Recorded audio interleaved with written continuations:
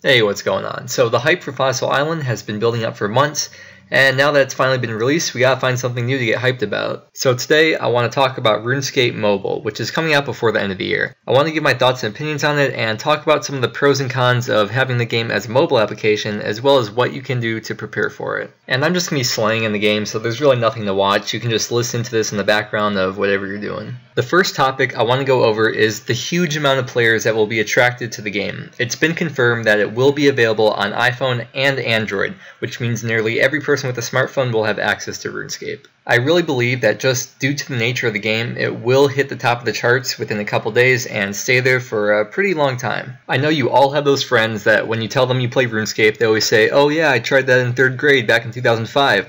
Well, a lot of people who see the game are going to remember when they played RuneScape as a kid for a year or whatever it was, and probably download it just to try it out of curiosity or for the nostalgia to bring back those memories from childhood. Now, with potentially tens of thousands of new players, this will bring some good things and some bad things. So one of the best things about this, of course, is building a larger player base in general is good because the company will make more money from advertisers and more people will be paying for membership and bonds and whatnot, and that'll give jagex more money to upgrade their servers, hire devs, create new content, stuff like that. It's also good because you'll have more people to play with. Most people, when they first play RuneScape, don't care or even know about efficiency and just want to explore and have fun. So you may find more people at the games room, castle wars, clan wars, and a lot of other seemingly XP wasting dead content type of activities. There will also be more people to compete with on the high scores, which may be a good or bad thing to some people, because on one hand it inspires you to grind harder and get out of your comfort zone in the game, but on the other hand you might lose some of your ranks that you've been trying so hard for. I can 99% guarantee you that with the release of mobile, jagex will release a lot of free-to-play servers that same day, and I'm about 50% certain that they won't release enough servers and have to put up even more throughout the week. Now let's get into some of the bad things about a larger player base. First off, there will be more competition for resources, especially in free-to-play worlds. Although I don't think there will be a huge spike in bots, just more actual players. There will most likely be drastic changes in the market, especially for free-to-play items. I'm no market genius or flipper or anything, so I can't guarantee any predictions, but I think a lot of the incoming players will be cutting willows and yews, which will lower the price by a lot. And a lot of the new players will probably be buying maple logs for fire making, so they may go up. And this is just one very specific example of a free-to-play skill affecting everyone. And you know, when prices of logs change, that affects other skills like fletching, which then affects alching and magic, and it just always becomes a huge, unpredictable, messy chain of events. Having more players in the game may also be good for gold farmers and cause their sites to thrive more, which is unfortunately another downside of having an influx of players join the game. Since we're finishing up the topic of free-to-play, I want to start breaking into the next topic of things that need to be worked on before mobile comes out. With all the new players, they're going to be doing all the newbie training methods like cutting oaks and willows and mining tin, copper, and iron, and trying to kill chickens and cows, but what do you think is going to be frustrating them? If I had to take a wild guess, I'd say that it's their willow trees that keep getting cut down in 2 ticks because there's like 17 people surrounding it named XQ3Elverg67. I promise you, I'm not exaggerating. I've spent a lot of time in free-to-play, and playing in free-to-play is tough and extremely competitive, and if there's 20 bots competing over the same iron rock, I'd be annoyed too and probably quit the game. I wish I had a solution for bots, but I really don't think they can ever truly go away. I'm not a programmer, so I have no clue about how tough it is to detect bots, but I really hope jagex is able to do something about them and minimize the amount as much as possible so all the new players actually want to stay in the game. It really does promote a sense of community when everyone cutting trees is chatting with each other rather than always getting the cold shoulder from a bunch of bots. Okay, next thing that should probably get fixed is fletching, and more specifically is attaching feathers to bolt tips. I know it's possible to play RuneScape with the touchscreen at the moment, but it's not really that widespread. I mean, you literally just have to tap back and forth on your screen and you can get 99 fletching within a couple hours. Like, I'll do it on my phone right here, listen. I mean, that sounds pretty OP, doesn't it? And with broad bolts, you get 30 XP drops multiple times per tick, and you normally break even or even profit a little bit with it. A lot of people might dislike this idea, but it would probably be in the best interest of the game to change it to the make 10 sets option so you can't get 200 mil XP for free in the same amount of time that it should take to get 99 fletching. Alright, now let's get into some of the potential issues that may come with the release of mobile. I expect jagex will be closely monitoring the game for bugs for the first few days. In the past with RuneScape, there have been many updates which have led to bugs and glitches, which if it happens, will definitely get abused. The biggest ones that pop right into my head is the purple party hat dupe in RuneScape Classic, the Faldor Massacre, the dungeoneering runecrafting glitch, but there's been plenty of others. Some of the effects of this bug abusing has led to bans and rollbacks, which I'm sure no one wants. As long as jagex stays on top of everything, I'm sure everything will be okay, but again, there is always that chance. Another potential issue that has a lot of people concerned is jagex making more content specifically targeted for mobile users. This would be training methods that are less click intensive and more AFK. The concern is that as they create more content, they'll be forced to take mobile users into consideration, which could possibly affect the updates. I totally agree with this concern, and in my opinion, if someone chooses to play mobile, you gotta know you aren't truly playing the original format of the game, and some skills, such as runecrafting for example, just may not be as efficient or feasible when you adapt to that kind of gameplay. I'm really not too concerned about that though, and I doubt jagex would actually change projected updates based on mobile gameplay.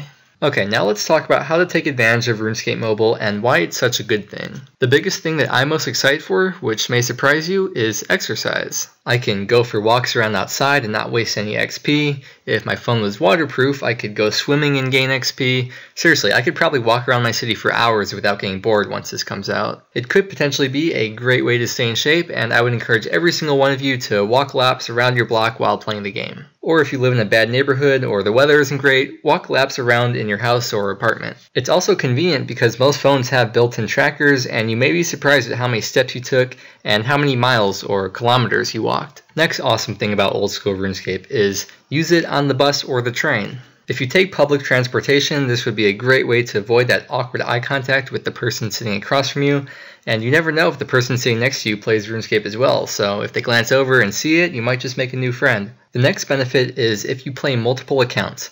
So some computers might not be able to handle all that work, or maybe your screen is too cramped and you don't want to invest in a second monitor. Now you'll have your phone right next to you, so you'll be able to play your alt or Iron Man or Pure or whatever second account that you have. Another benefit is say you don't have a computer or Wi-Fi for some reason. Maybe your computer got the blue screen of death, or maybe it got stolen, or maybe you're moving and you won't be setting up Wi-Fi for a week. Well, with mobile access, you won't have to start getting those RuneScape withdrawals, and I'm sure a lot of you know exactly what I'm talking about. Same deal if you're going on a road trip. Instead of just staring out the window, now you can spend those 8 hours playing RuneScape. And yes, I'm talking about only if you're a passenger, which this actually leads me to the next point of discussion, things not to do with RuneScape Mobile. I really beg you to please not play mobile if you're driving.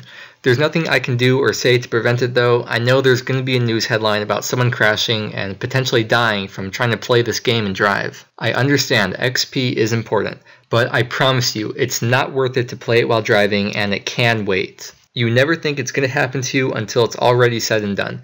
No one wants to be that person, but that person could very well easily be you. So please just don't risk it. Just don't do it, man. The next thing to avoid is using RuneScape Mobile in class. I feel like most of the old school player base are people who originally started playing in elementary school like over a decade ago, and there's probably a 90% chance that you, watching this video right now, are between the ages of 18 and 24. So a lot of you might be in college and you are paying big money for your classes, at least if you're American. Don't just throw your money down the drain. I know you can AFK cutting redwoods or fishing, but it's very easy to get distracted, whether it's from your friends, your clan chat, or even with the public chat.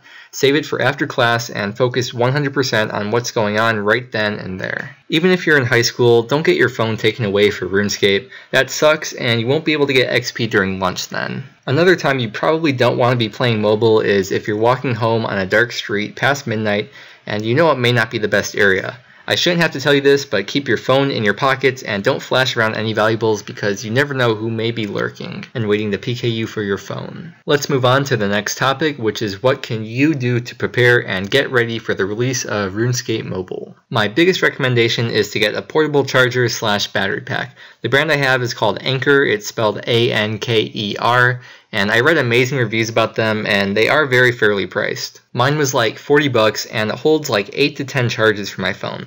It's very lightweight, it's like less than a pound, and you could even get smaller ones for cheaper. They do take a long time to charge from empty, so whenever it starts to get low, I just plug mine in overnight and it's ready by the morning. I'm somewhat ashamed to admit, but I got mine when Pokemon Go first came out, but even besides that, I've used it in so many situations. It's helped me on airplanes, road trips, day trips walking around downtown, when going hiking or camping, and there's so many other uses for it. And you can charge anything with it as long as you have a USB adapter. I've charged my phone the most, but I've also used it to charge my laptop and cameras. Alright, the next way to prepare for mobile is to make your in-game investments now. Whether it's logs, ores, runes, bonds, go stockpile whatever you think is going to rise and sell your item stacks that you think may be crashing, and the sooner you do this, the better. It's almost like playing the stock market in a way. You can use your knowledge to predict what's going to happen and make investments based off of that, but there's no actual way to predict how certain items are going to react to this update. You may have a lot of questions, and I'm sure most of them have been answered in the forum post, which I will link in the description.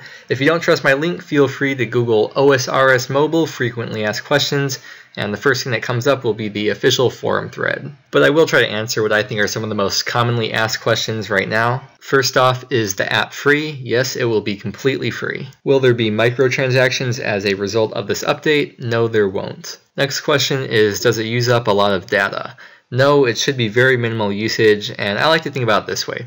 The game was made in the early 2000s for Windows XP computers with dial-up AOL internet. Even if you have an older smartphone, I'm sure it's way ahead of any of those dinosaur computers. How big is the app? It's a 2 megabyte download, and with everything, including the cache, it will be less than 50 megabytes. How is the battery usage? Jagex said, and I quote, shouldn't be too bad. Alright, moving on to the last question is, how long will it take woox to beat the Inferno on mobile? Less than 24 hours. So that's about it. Let's wrap up the video now. Overall, try not to overthink it, even though I just made a 12-minute video thinking about it. But we're going to be able to play RuneScape on our phones, which is going to be awesome. This is what we've been waiting for since we were kids, so take some time to just appreciate the technology. Again, once it comes out, please, please, please be safe when you play, and don't drive at the same time. I promise you it is not worth it. I want to thank you for sticking all the way through the video. I wanted to put out my perspective, covering a lot of topics surrounding the future release of mobile this winter. I hope I was able to help you out, and if you enjoyed the video, please leave a like, and if you want to see more, feel free to subscribe. It really would mean a lot. Anyways, thank you so much for watching, and I hope to see you again soon.